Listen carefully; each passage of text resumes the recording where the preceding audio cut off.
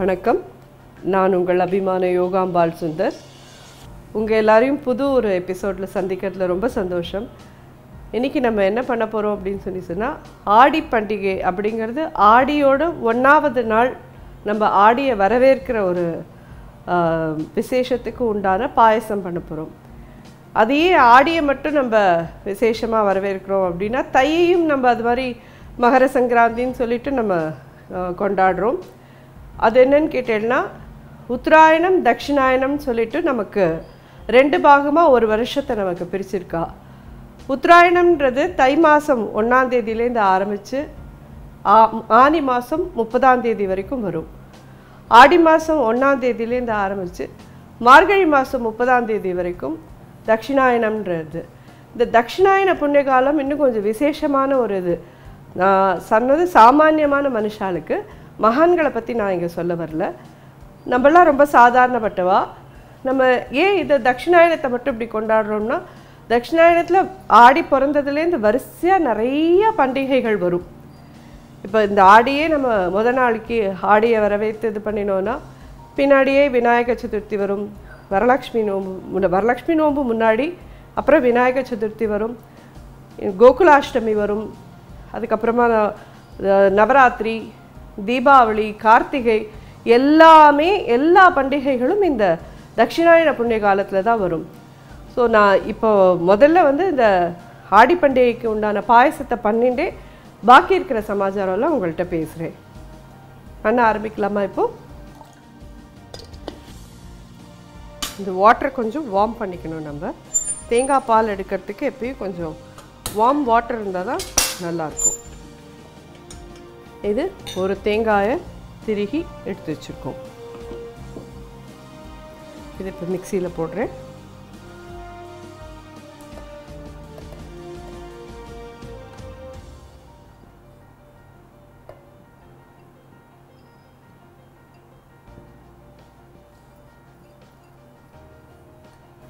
இதில் first 1 cup water, warm water விடலாம்.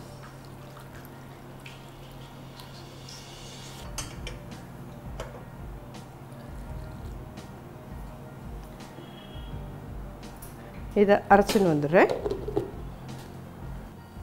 அரைச்சின்னு வந்திருக்கோம். இப்போ வடிகட்டலாம்.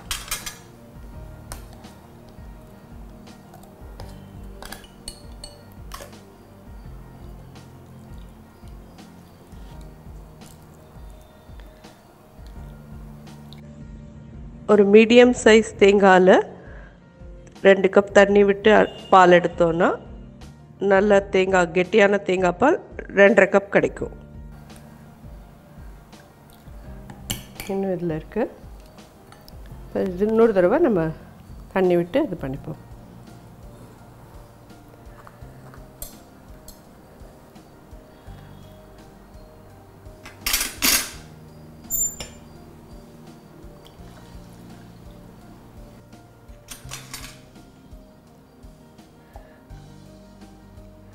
இதை நம்ம 2 தடவை தான் எடுக்க முடியும் பாயசத்துக்குன்றதே. நீங்கள் மிச்ச சப்ஜிலாம் பண்ணுறதெல்லாம் 3வது பால்லாம் எடுத்து நீங்கள் யூஸ் பண்ண முடியும். பாயசத்துக்கு திக்கான தேங்காய் பால் தான் வேணும். அதெல்லாம் இதில் ஒன்றும் அவ்வளோவா பால் இல்லை, ஃபுல்லாக வடித்து எடுத்தாச்சு. நம்ம இப்போ பாயசம் பண்ண ஆரம்பிக்கலாம். இப்போ வெல்லம் கரையிறதுக்கு உண்டான அளவு தண்ணி விட்டுப்போம். இது 2 கப் 2.5 கப் கிட்ட பால் இருக்கும். அதுக்கு நம்ம 1 கப் வெல்லம் எடுத்துட்டா போதும்.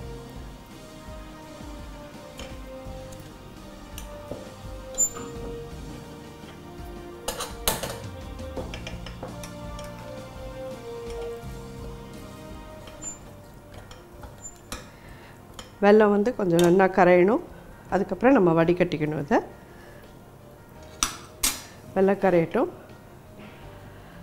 இப்போ இந்த தட்சிணாயனத்தை பற்றி நான் சொல்கிறதுக்கு வரேன்.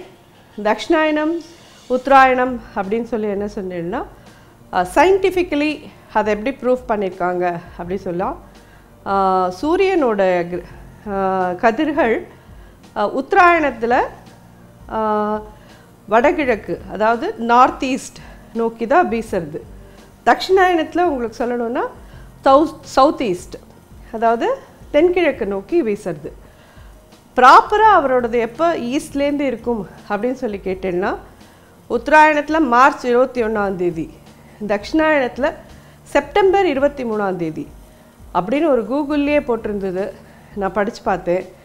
இது நமக்கெல்லாம் சூரியன் வந்து ப்ராப்பராக கிழக்குலேருந்து உதிக்கிறன்னு நினச்சிட்டு இருக்கோம். பட் அவர் வந்து கிழக்குலேருந்து பூமி ரொட்டேட் ஆக ஆக வடகிழக்காகவும் தென்கிழக்காகவும் நகர்றது தான் அவருடைய ரதத்தோட வழி. இதை தான் நம்ம வந்து உத்தராயணம் தட்சிணாயணம்னு இது பண்ணுறோம். அதே மாதிரி தட்சிணாயணத்தில் வந்து இன்னும் சொல்லப்போனால் மார்கழி மாதம்லாம் வரும். அந்த மார்கழி, அதாவது சொல்லணுன்னா தேவர்களுக்கு வந்து நம்மளுடைய ஒரு வருஷம் அவளுடைய ஒரு நாள். உத்தராயணம் வந்து அவளுக்கு பகல் பொழுது, தட்சிணாயணம் வந்து அவளுக்கு ராப்பொழுது. அது நான் ரொம்ப காம்ப்ளிகேட் பண்ணுறேன்னு நினைக்கிறேன் உங்களுக்கெல்லாம். மேபி இந்த அளவு உங்களுக்கு மெசேஜ் போகிறோன்னு நினைக்கிறேன். போக போக நான் இதில் வர ஃபர்தர் இன்ஃபர்மேஷன்லாம் அடுத்தடுத்த வர எபிசோட்ஸில் சொல்லலாமேன்னு நினைக்கிறேன். ரொம்ப டூ மச்சாக எல்லாருக்கும் கொடுத்தாலும் குழம்பி போய்டும் இல்லையா?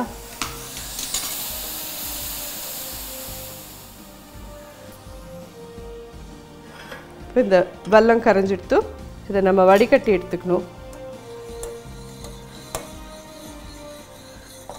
அதாவது இந்த பாகு வந்து நல்ல கொஞ்சம் பச்சை வாசனை போகிற வரைக்கும் நம்ம கொதிக்க விட்டுட்டு வடிகட்டிடலாம். தேங்காய் பால் விட்டதுக்கப்புறமா நம்ம இதை ரொம்ப கொதிக்க விடுக்க முடியாது. இது கொதிக்கட்டும். அதுக்குள்ளே நம்ம வந்து இது தேங்காய் பாலில் அரிசி மாவு கலந்துக்கணும். ஏன்னா இது தின்னாக இருக்கிறதுக்கு அதுக்கும் பாயசம் திக்காக வராது. அப்புறமா இந்த இதுக்கு 2 டீஸ்பூன் போடுறேன்.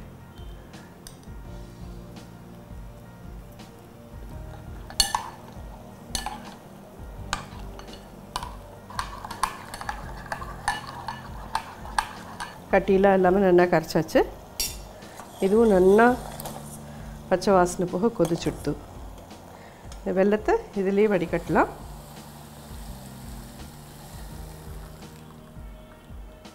இதெல்லாம் எவ்வளோ குப்பை இருக்குன்னு இதுக்கு தான் அதை வடிகட்டிக்கிறதே. இப்போ இதோட சேர்த்து இதை கொதிக்க விடலாம்.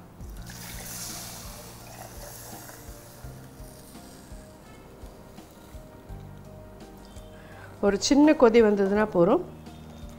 ஏன்னா அது தேங்காய் பால்ன்றதுனால அப்புறம் அது திரிஞ்சு போயிடும். அப்புறமா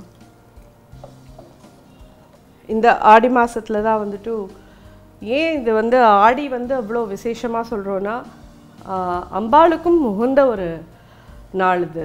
அதாவது மாதம் கிராம தேவதைகள்லேருந்து ஆரம்பித்து அந்தந்த ஊரில் இருக்கிற ஒரு ஏரியாவில் இருக்கிற அம்பாள் கோயிலே 1வது வார விசேஷம், 2வது வார விசேஷம் அப்படின்னு ஆடியில் ஆரம்பித்து ஆவணி வரைக்கும் ஒரு 8 வாரத்துக்கு உற்சவம் பண்ணுவாள் எல்லா அம்பாள் கோவில்லையும். பார்த்தேன்னா நீங்கள் ஆடி மாதத்தில் வந்து நம்ம இதை ஆரம்பிக்கிறதே லோகமாதாவோட இதுக்கோசரம் தான். நம்ம எல்லாரும் அவளுடைய குழந்தைகள்ன்றதுனால அவளுக்கு வந்து நம்ம பிரீதியான இதை பண்ணிட்டு தான் பாக்கி எல்லா பண்டிகையுமே கொண்டாடுறோம். இந்த பாயசமும் அவளுக்கு ரொம்ப விருப்பமான ஒரு பாயசம். அதே மாதிரி ஆடி வெள்ளிக்கிழமை ஒரு வெள்ளிக்கிழமையிலையும் ஏதான ஒரு பாயசம் இல்லை குடான்ன பிரீத மானசா அப்படின்னே அவளுக்கு பேர். குடான்னம் அப்படின்னா சக்கரை பொங்கல், குடம் அப்படின்னா வெல்லம், அன்னம் அப்படின்னா தெரியும் சாதம். குடான்ன பிரீத மானசா அப்படின்னா சக்கரை பொங்கலுக்கு ரொம்ப பிரியமானவள், அவளுக்கு ரொம்ப ரொம்ப பிடித்த ஒரு விஷயமா. ஒரு வெள்ளிக்கிழமையில் சக்கரை பொங்கல் வடை பண்ணி நைவேத்தியம் பண்ணலாம். ஒரு வெள்ளிக்கிழமையில் வேறு பருப்பு பாயசம் பண்ணலாம், அவல் பாயசம் பண்ணலாம். வெள்ளிக்கிழமையில் அவளுக்கு பண்ணி நைவேத்தியம் பண்ணுறதுல நம்ம எல்லாருக்கும் அவளுடைய பரிபூர்ண கடாட்சம் கிடைக்கும்ன்றத நம்பிக்கையோடு இதை பண்ணணும்.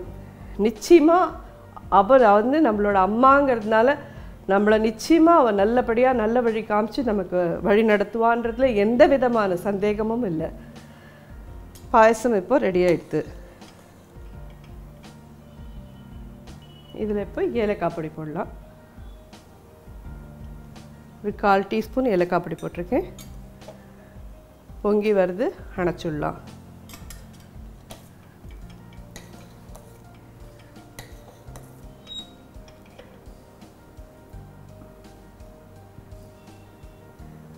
ஒரே ஒரு ஸ்பூன் நெய் விட்டு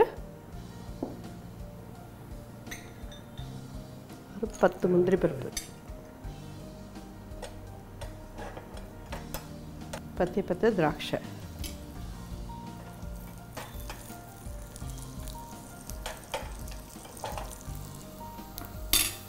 ரெடி ஆயிடுத்து.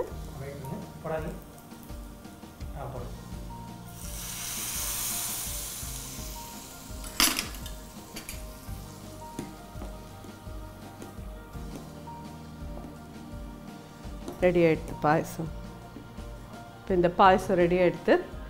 நீங்கள் எல்லோரும் இந்த பாயசத்தை பண்ணி அம்பாளுக்கு நைவேத்தியம் பண்ணி அவளுடைய அனுகிரகத்துக்கு நம்ம எல்லோரும் பாத்திரமாகணும்னு நான் எல்லார்ட்டையும் தாழ்மையோடு கேட்டுக்கிறேன். புதுசாக கல்யாணம் ஆனவாளெல்லாம் கூட இந்த ஆடி மாதத்தில் மாப்பிள்ளையை ஆற்றுக்கு வரவழைச்சு இந்த பாயசத்தை தான் பண்ணி கொடுப்பா. ஸோ எல்லாருக்கும் இது உபயோகமான ஒரு தகவலும் உபயோகமான ஒரு டிஷ்ஷாகவும் இருக்கும்னு நான் நம்புகிறேன்.